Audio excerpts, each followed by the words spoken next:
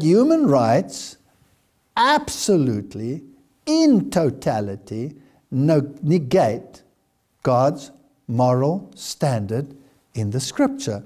The two are diametrically opposed to each other. They are as far removed from each other as the East is from the West. So when the Pope says that they must be considered God-given, then absolutely it cannot be the God of the Bible.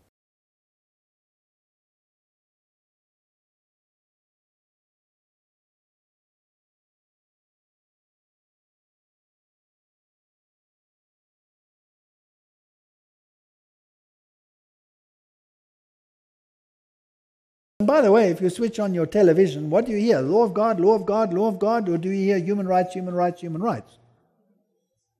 Obviously you hear human rights. So doesn't human rights negate God's law and make it null and void? So do human rights negate God's law, yes or no? Every single one of them is gone by now. Hey YouTube, my name's Matthew Korpman, and this is Bible Scholar Reacts, a series of videos in which I, a biblical scholar, react to some of the craziest stuff you can find on the internet. Today, we're going to be looking at a recent video that Walter Veith went ahead and put out about human rights. That's right, Walter Veith has come out and said most recently that human rights are from the devil, and that supporting human rights is part of aligning oneself with Satan. So this episode from his series, What's Up, Prof? It's episode number 70, and it was uploaded on July 1st of 2021.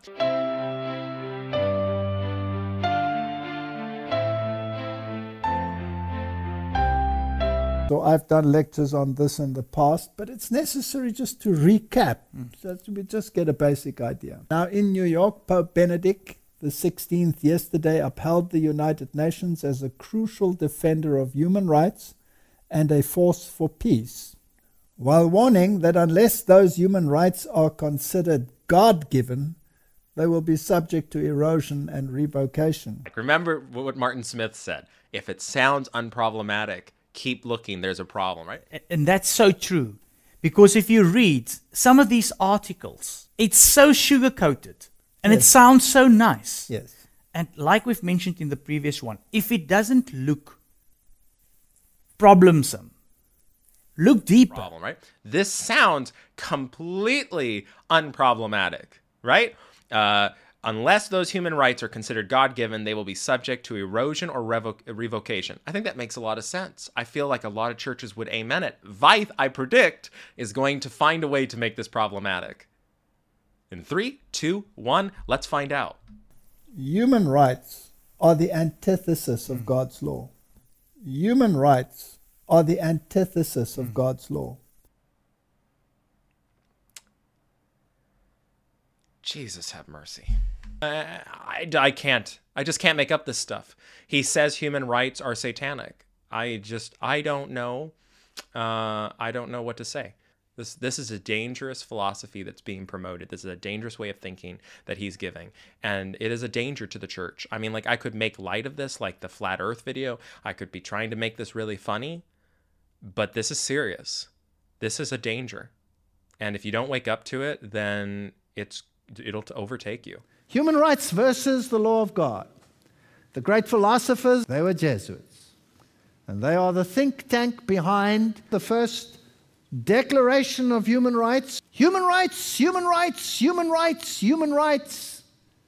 But 10 Commandments, 10 Commandments, 10 Commandments. Nope, we have something else. Oh, the Pope has become the champion of human rights. Remember, his Jesuits instituted it in the first place. He's the head of a so-called Christian church. Shouldn't he champion God's law? No, he's championing human rights. Human rights are now what? God-given. This is fascinating. Which God are we talking about? Certainly not the God of heaven. This is another God. And therefore God's law will have to be changed, although it's written in stone and may not be changed. The man of sin would change God's law and replace it with another God's law, human rights. Are you getting me now? So I must change God's law, So it becomes a universal law. Then I replace it with human rights. It's in fascism, Nazism, liberation theology, interventionism, and socialism. This is what we have in the world today. Fascinating. I hope you are beginning to see everything that you ever were slowly disappearing in the sand. Can you see it?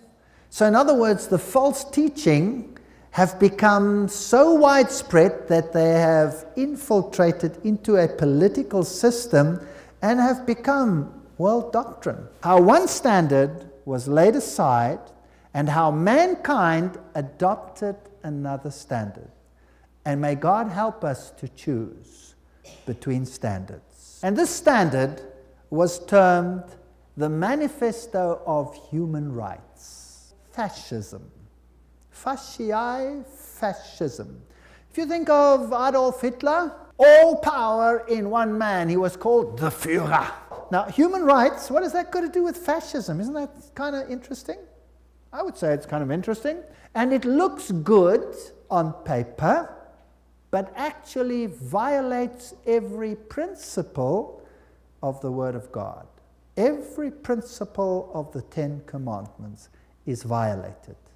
And it is difficult to see because it looks so good. Human rights are the antithesis of God's law.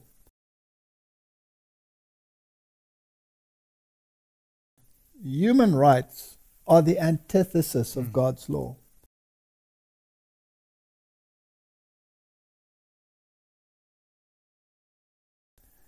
Sugar-coated again to look as though they are in harmony with God's law. Human rights are the antithesis of God's law. This is a really dangerous video. What he is suggesting here is going in very dangerous directions. And of course, he's going to deny it and say, oh, well, I'm not trying to go that way. I'm not trying to do that. No, what you're doing here is deeply irresponsible and dangerous. And you should repent of it, revoke it, rewind it, or else the conferences should be rebuking you regarding it. It should be made clear by the church what is already generally known by its members in the conference offices, that this is wrong. It's not Adventist. They called him out in regards to him date setting, but they need to call him out for a lot more. If you don't understand the dangers that are apparent here, then we're in a darker area than you'd ever want to be in. So this is all very fascinating. Honor your father and your mother. No. In human rights, child rights stands above parental rights. Correct. It's a reversal of God's order. Stop it. Get some help.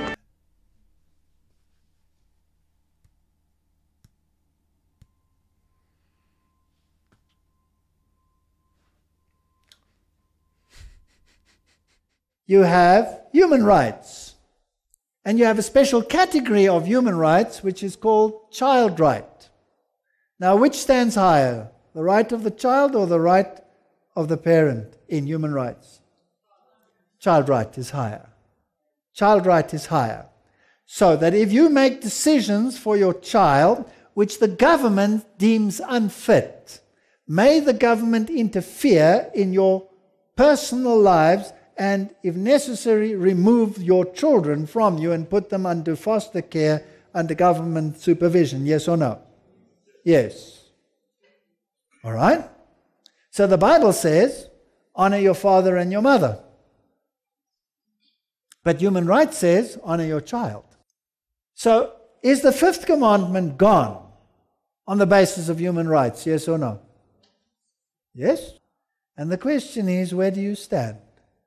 Do you go along with the norms and standards and laws of this society, contrary to the law of God, or do you stand by God? What happened in the Middle Ages if you decided to stick with the Bible and the Bible only? You became subject to the Inquisition. Children's rights are by international legislation higher than parental rights. So much so that if you do not comply, they can take your children away because you are breaking the law. Now, which law is higher according to the Bible? If you're not abusive, that is, that's different. If you're not abusive, that is, that's different. If you're not abusive, that is, that's different.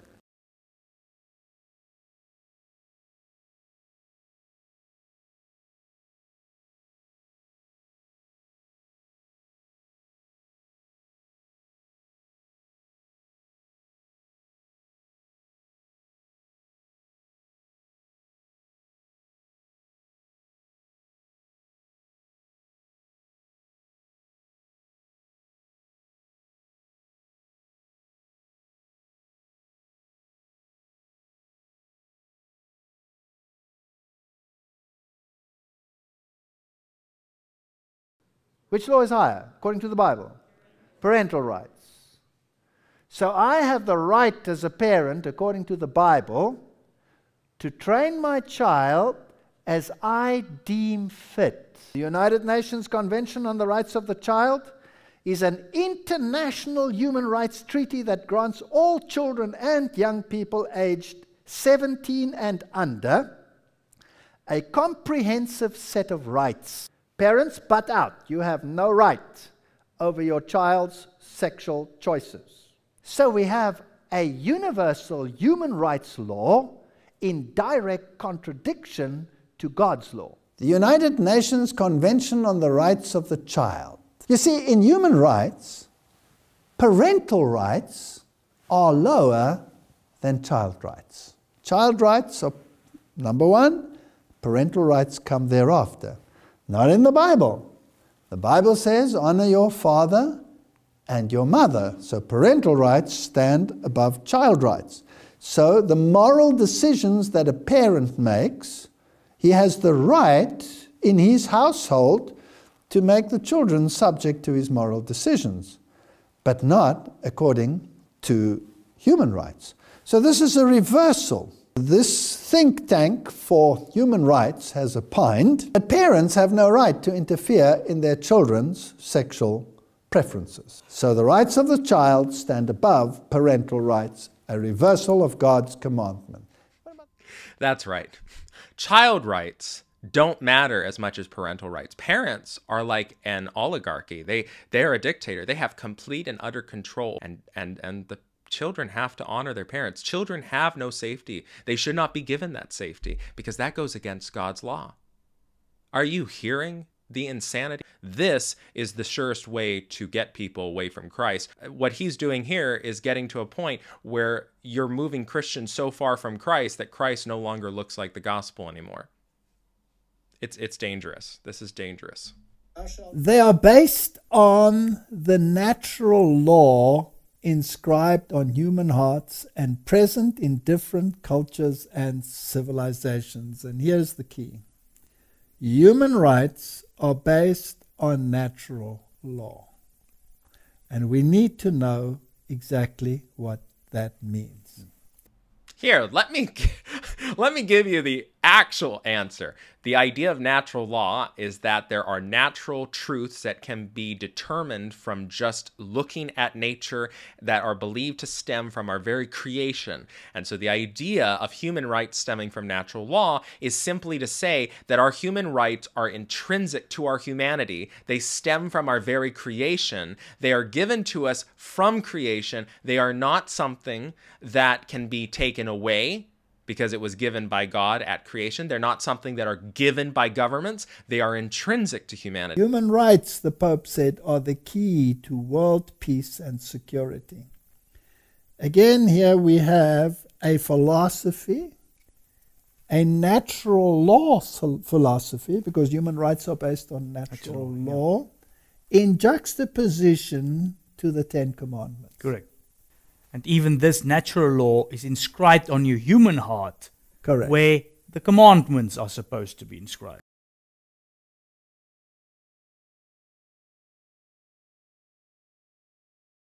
Correct. And they come from the divine heart. Yes. So again, we have this clash, the one form against the other.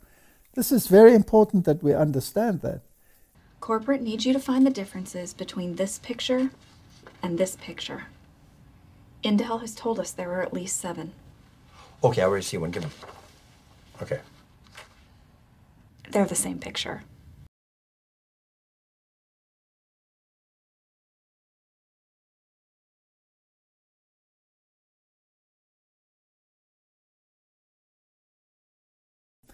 Now, there are human rights that God is absolutely for.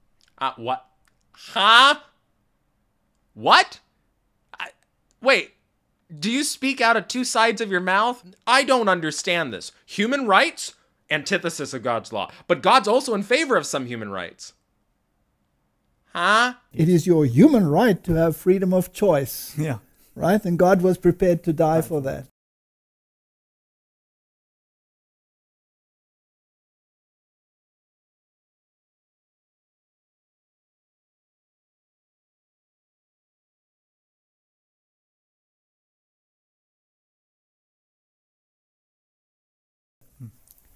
But your freedom of choice in these minds of these people is limited to the common good, Yeah. which is defined by Rome and contrary to the Word of God. Huh? Because if he claims that they are God-given and they are contrary to the commandments of God, then which God gave them? According to the papacy, human rights must be considered as God-given. Now, I have a problem. What if some of the human rights are the exact opposite of the law of God? Is God divided in himself? Or is this a new lawgiver? And if it is a new lawgiver, then what God are we speaking about? Because if it's not the God of the Bible, it must be another God. Truly, think about this. He defended freedom of choice as something intrinsically a human right given by God to humanity, citing Jesus dying to defend it, citing Adam and Eve exercising their right for it. And yet he just claimed that anything that could possibly lead as a human right to you disagreeing with the Ten Commandments means that it came from a different God. The freedom to choose, the freedom to say no to God, does lead you to be able to go against the Ten Commandments. And he just said that earlier, he said that was from God. So, I mean, again, he doesn't even hear what he's saying. He can't seem to make up his mind on this.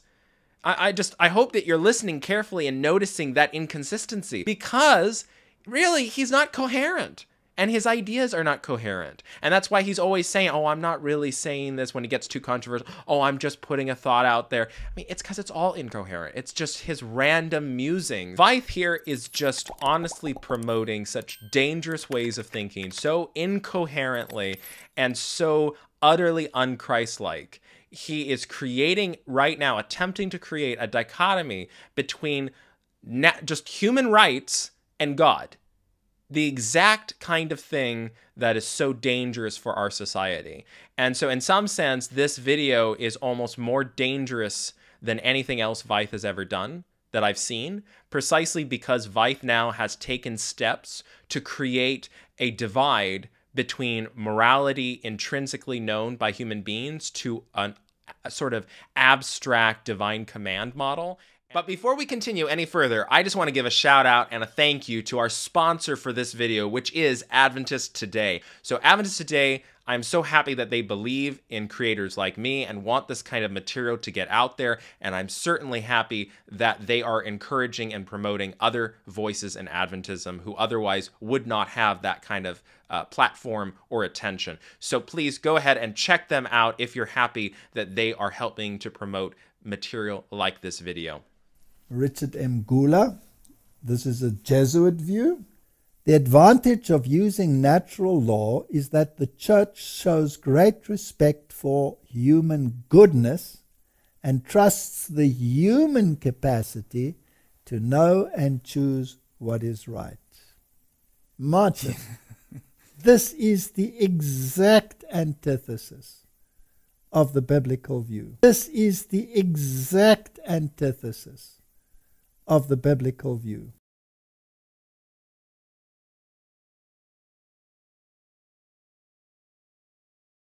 This is the exact antithesis of the biblical view. Man has a fallen nature, and he does not have the capacity to set a moral compass.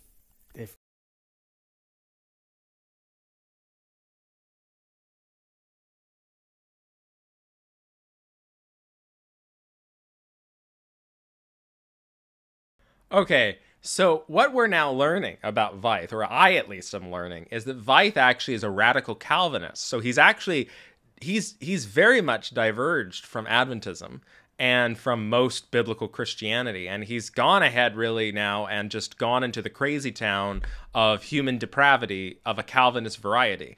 So this is not a typical Adventist teaching. This would not, in a sense, fit within his own denomination. And it certainly is going now in a direction that is very dangerous. And so this is at least providing me some context now. Essentially, what he's now arguing is that human beings have no ability to choose what is right and wrong. That when we fell, we somehow lost that ability. Now, of course, that is so counter-opposed to what the Bible actually says. So realistically speaking here, Veith is presenting a view that's fundamentally un-Adventist, fundamentally un-Christian for the most part. And it is really sad and unfortunate that he's getting away with promoting this kind of material. Pastors should not and must not allow their congregants to think that this is acceptable. It is not, okay? It's not that no one can listen to him. It's not that anyone, but they should understand that there is a clear divide between someone like him who claims to be representing Adventism, but is most assuredly not, and what is actual Adventist theology, what is genuine teaching that Adventists believe and that most Christians can accept and believe that is based in the Bible. This is a joke. If you appreciate that and you enjoy watching me struggle and suffer and respond to these things, then please hit that subscribe button, click that like button. When I switch on my new computer, I have to look at Ouroboros every single day going ying, ying, ying, ying around there.